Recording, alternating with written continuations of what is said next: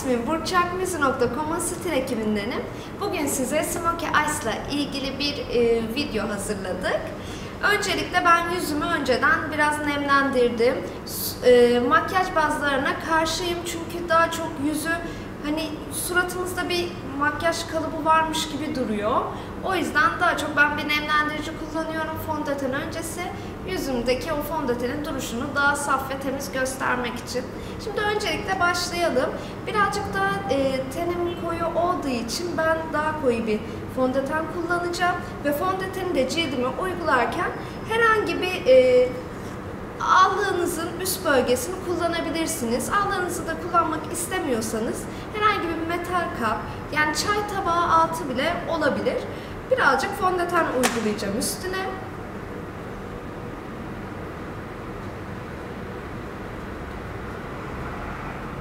Bu kadar bir miktar kullanıyorum ve yetebileceğine inanıyorum. Hem de fondöteniniz daha uzun ömürlü gidecek. Fondöten fırçamı alıyorum ve bu şekilde biraz dağıtıyorum bunu. Dağıttıktan sonra çene bölgemden başlayabilirim.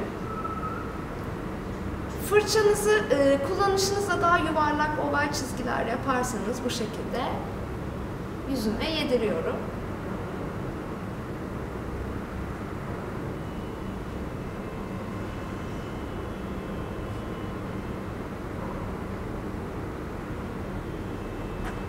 Tekrardan alıyorum ve birazcık dağıtıyorum yine fondöteni. Burun bölgeme geçiyorum.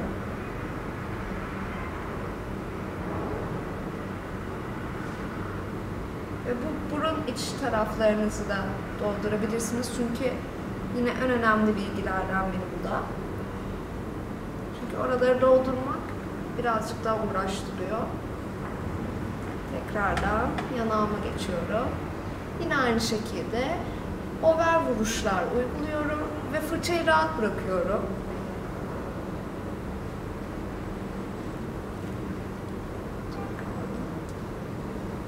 Tekrardan yanağıma geçiyorum ve fondöteni dağıtıyorum. Göz altlarımı da uyguluyorum.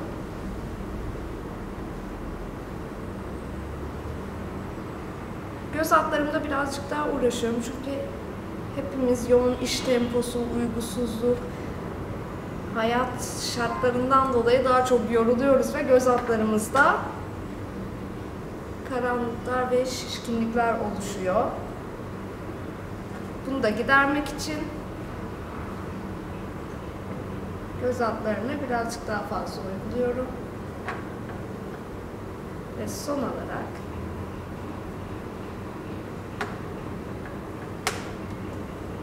alnıma da uyguladıktan sonra fondötenle işim bitiyor. Gördüğünüz gibi çok az bir fondötenle bütün yüzümü uyguladım. Ve tekrardan göz altlarıma geleceğim. Göz altlara çok önem veriyorum. Bu fotoğraflarda ve dış görünüş olarak daha kötü çıkıyor. O yüzden bir kapatıcı kullanacağım. Kapatıcıma bakıyorum hemen. Kapatıcımı alıyorum. Bunu da 3 tane nokta uygulayacağım. Tam göz hizanızın bu çevresine. Ve en önemlisi bu göz pınarınıza doğru da buraya önem verelim. Çünkü burası daha kızarık kalıyor. Onu kapatmak için birazcık daha fazla uyguluyorum buraya. Burayı uyguladıktan sonra diğer gözüme geçiyorum. Yine aynı şekilde. Buraya birazcık daha fazla uyguluyorum. Ve bunu da dağıtabilirim. Fırçamı alıyorum. Fırçayı da gösterebilirim. Bu şekilde bir ucu var. Yavaşça uyguluyorum.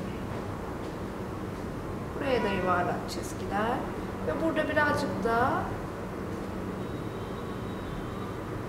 noktalama yaparak uyguluyorum burayı. Çok dedirmeden. Tekrardan göz altıma.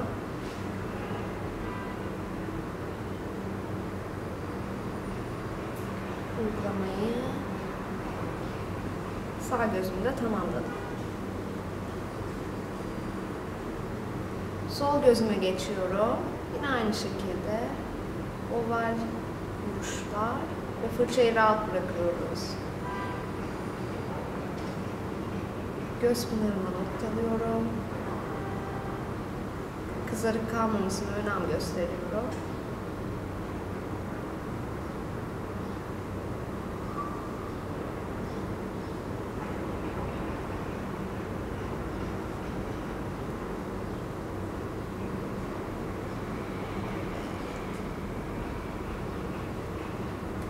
Birazcık daha dağıtacağım bunu.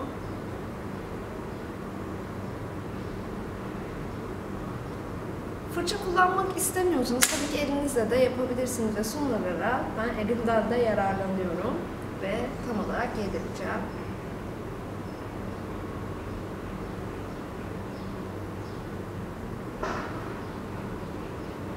Göz altınızı da kapattıktan sonra bir göz kalemi alacağım ve göz kapağımın altına bunu uygulayacağım. Uygularken sadece bu bölgeden başlıyoruz öncelikle ve düz bir çizgi çekiyorum.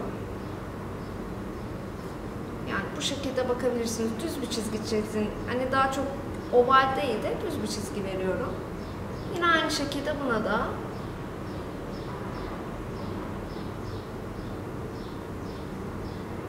Burayı da düzledikten sonra şimdi bunu dağıtacağım.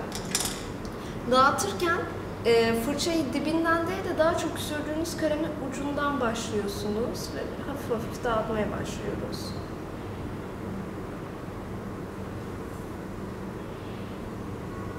Daha silik bir görüntü oluşuyor. Diğer gözüme geçiyorum.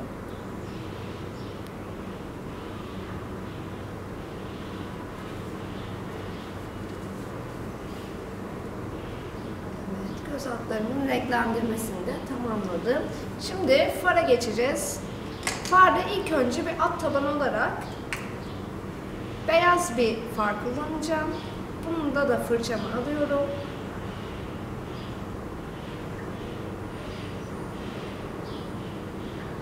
Ve sadece bu bölgeye uyguluyorum düz bir şekilde.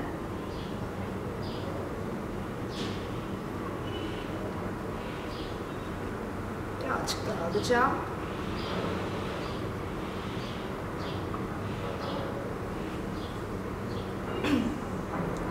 Diğer göze de geçiyorum. Yine oraya da aynı işlemi uyguluyorum.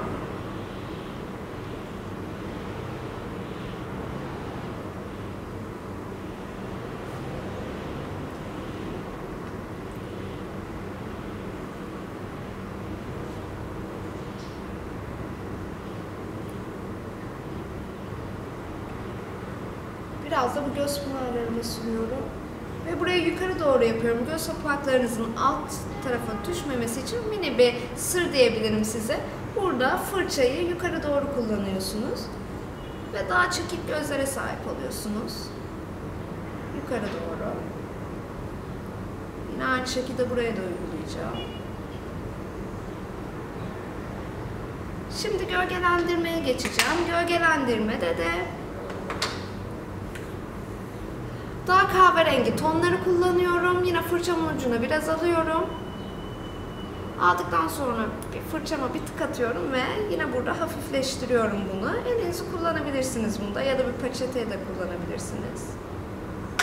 Aldıktan sonra tam bu bölgeye, buradaki çökük bölgeye fırçamı bırakıyorum. Ve hiç kendimi kasmadan bu şekilde bunu oynatıyorum böyle sağa sola. Ve kapattığımda göreceksiniz siz de. Tekrardan burada gezdiriyorum fırçamı. Birazcık daha alacağım.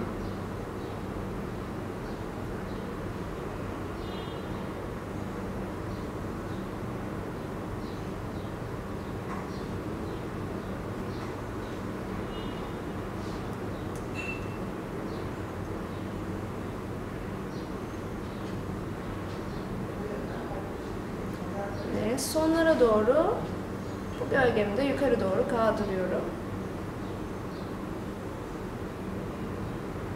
Göz kapaklarımı düşük göstermemek için her fırça sonunda yukarı doğru çekiyorum. Diğer gözüme geçiyorum.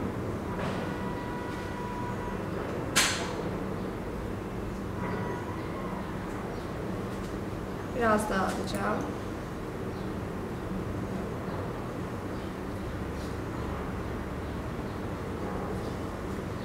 Aynı şekilde fırçamı sağa sola oynatıyorum.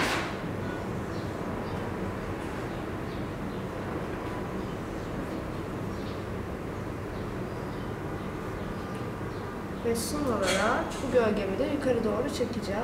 Hafif aşağıdan başlayarak.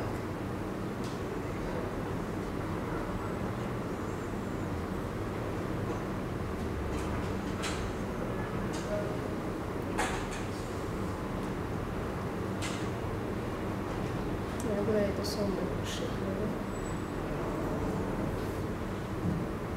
İlk gölgemi de tamamladım. Ve son olarak biraz daha göz makyajımı koyulaştırmak için biraz daha koyu tonları tercih edeceğim. Burada da açamadım. Ve birazcık daha gri tonları kullanıyorum. Bunu da birazcık daha hafifleştirelim. Gri birazcık daha zor bir renk çünkü. Daha da hafifleştiriyorum bunu. Kötü sonuç almamak için. Bu gri rengimi de yine aynı şekilde kullandığım kahverenginin uçlarına doğru sürmeye başlıyorum. Yine yukarı doğru kullanacağım bunu. Bölgelere. Gördüğünüz gibi sonlara doğru daha da bir yoğunluk oluştu. Birazcık da elimde yedireceğim.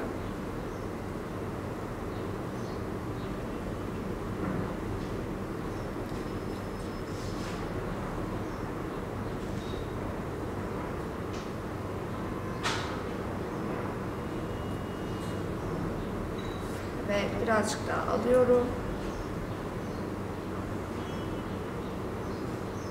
Uçlara uyguluyorum bunu.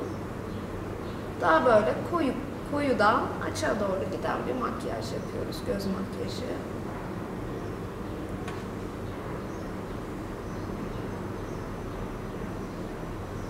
Bunu tamamladıktan sonra diğer gözüme geçiyorum. Biraz hafifletiyoruz ve ucundan başlıyorum buna da. Bu şekilde yukarı doğru.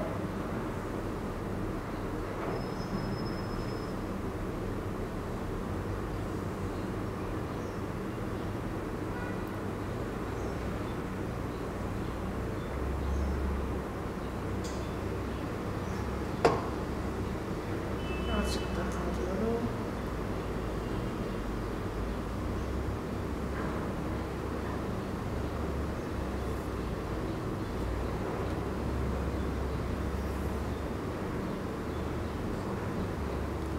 Gözümü de tamamladım ve son olarak vazgeçilmezim benim de eyelinerımı çekeceğim ve göz makyajımı rimelimle birlikte tamamlayacağım. Eyeliner'ı da çekerken ben önce buradan başlıyorum. Yani ucunu tamamlamadan önce gözümün tam ortasından başlıyorum sürmeye. Elimi bu sol elimden destek alıyorum. Biraz ince bir eyeliner çekeceğim ama kuyruklu bir eyeliner yapacağım.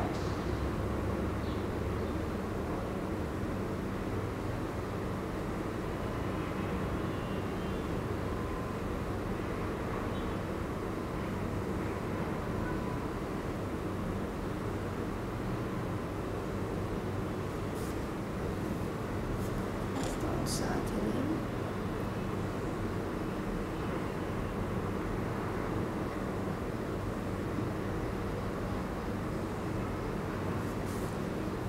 Şimdi de bu uç bölgesini tamamlayacağım.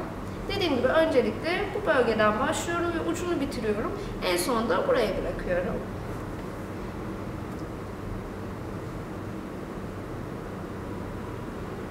Bu bölgede eyeliner'ınızın daha da ucunu kullanın. Daha ince bir şekilde başlaması lazım. Çok ince dokunuşlar yapıyorum.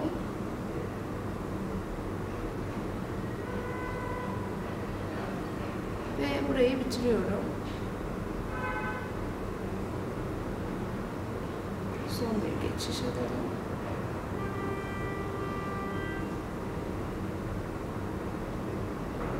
Boyda bir kuyruk da yeterli olacak benim için. Diğer gözüme geçiyorum. Yine aynı şekilde. Şimdi bu gözümde sollandığım için biraz tersime geliyor. O yüzden bunu da kuyruk bölümünden başlayacağım. Burada da desteği çenemden alıyorum.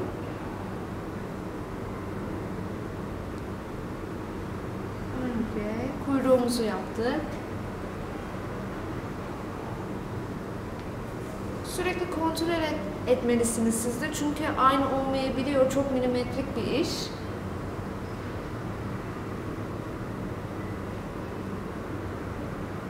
Yüzümde de.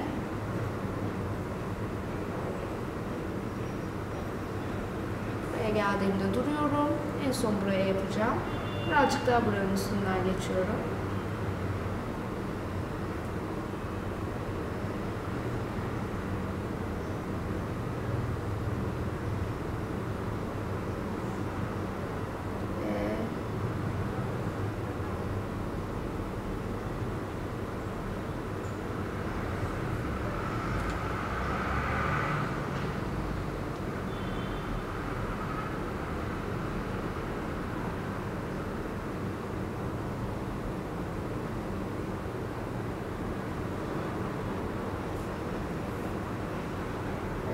Son bir bakıyorum ve birazcık daha bunu kaldırmam gerektiğini anladım.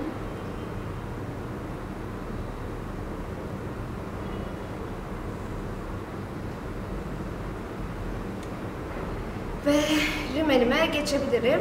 Eyeliner sürme işlemimiz de bitti. Rimelde de benim kirpiklerimde yaşadığım bir problem kıvrık değil. Daha çok düz ve zorlanıyorum. Bunun için de ben bir kirpik kıvrıştırıcısı kullanıyorum. Önce rimelimi süreceğim. İlk önce aşağıya doğru yapıyorum. Sonra yukarı doğru kullanıyorum rimeli.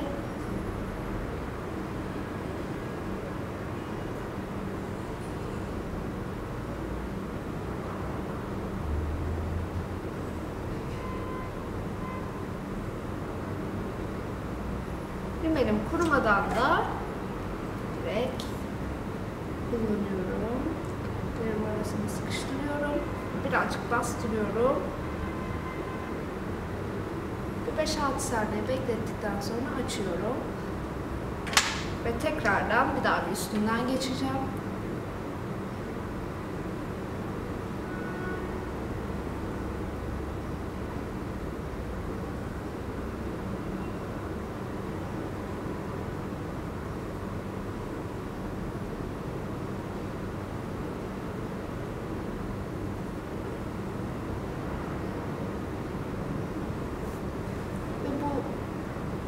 Minik işlemle kıvrık kirpiklerime de kavuşuyorum.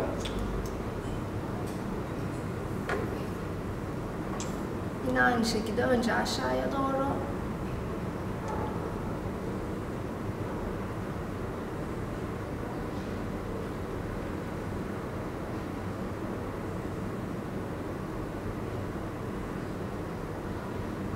Sonra yukarı doğru hareketler yapıyoruz.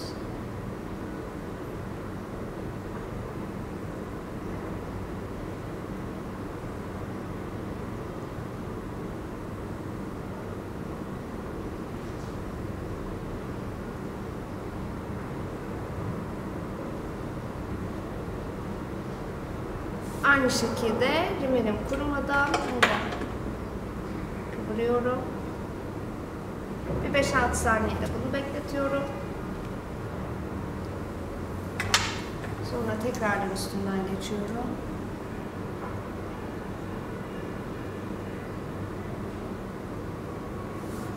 Şimdi alt kirpiklerime gelmeden de ufak bir işlemle orada gölgelendirme yapacağım.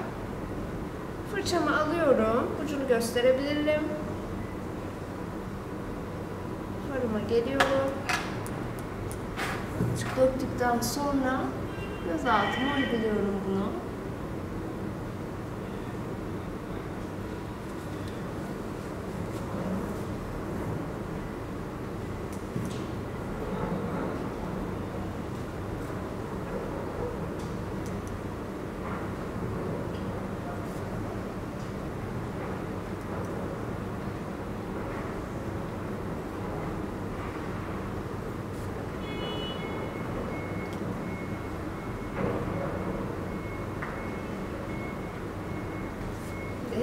tekrardan geçebilirim. Burada da fırçamı dik tutuyorum. Bu şekilde değdiriyorum dillere doğru.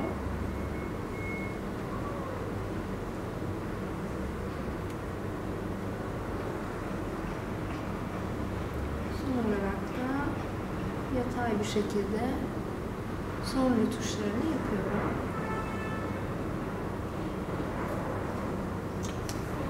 Geçiyorum.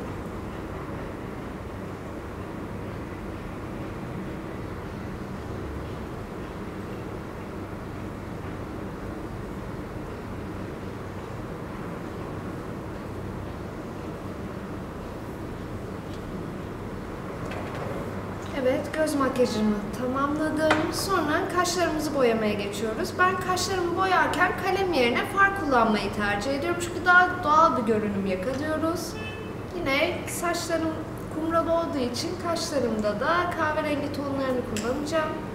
Yine aynı şekilde fırçamı alıyorum.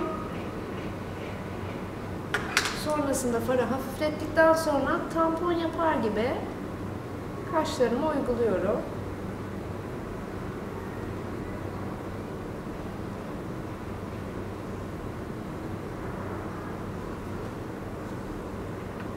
Uç bölgesine geldiğimde de biraz daha yukarı doğru kullanıyorum.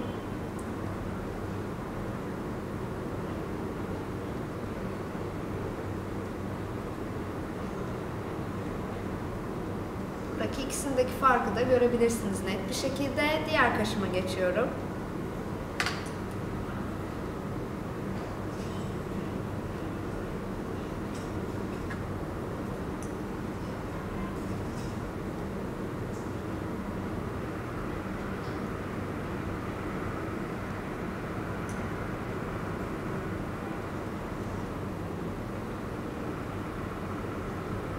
Yukarı doğru kullanıyorum kaş uçlarımda. Ve son olarak da kaşlarımı tarıyorum. Farı daha çok yedirmek için.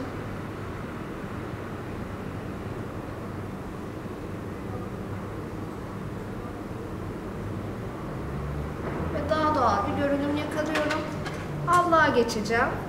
Allıkta da daha bronz tonları kullanıyorum. Allık fırçam da bu şekilde. Aynı şekilde alıyorum ve bir kere bırakıyorum yoğunluğunu. Şu bölgeden yukarıdan aşağıya doğru başlıyorum. Ve burada bırakıyorum allığı. Yine aynı şekilde buraya da aynı işlemi uyguluyorum.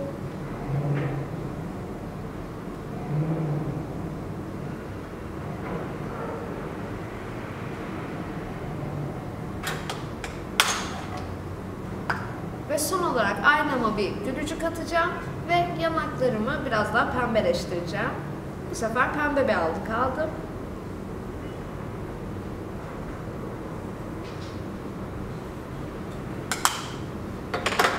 Makyajımı bitirmeden önce son olarak T bölgemi aydınlatacağım. Bunda da bir aydınlatıcı alıyorum. Bu şekilde.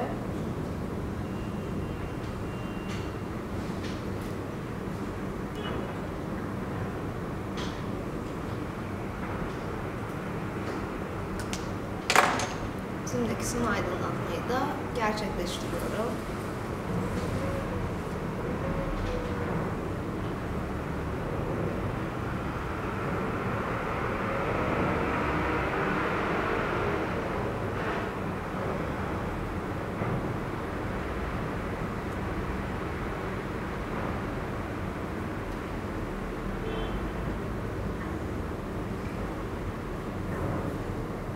Smokey Eyes ağır bir makyaj. Bu yüzden T bölgesini aydınlatmayı unutmayalım. Çünkü yüzümüzde daha soft, daha saf bir ışıltı bırakıyor.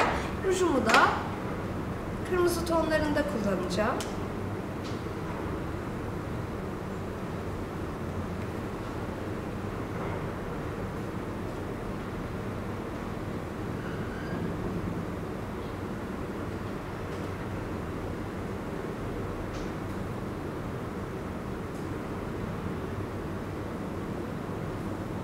Öncelikle dudak kenarlarımı yapıyorum.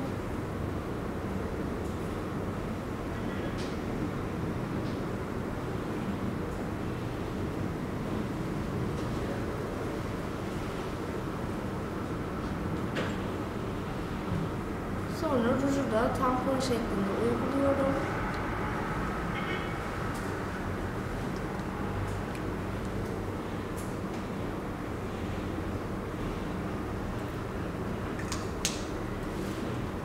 Fazlalıklarımı da alıp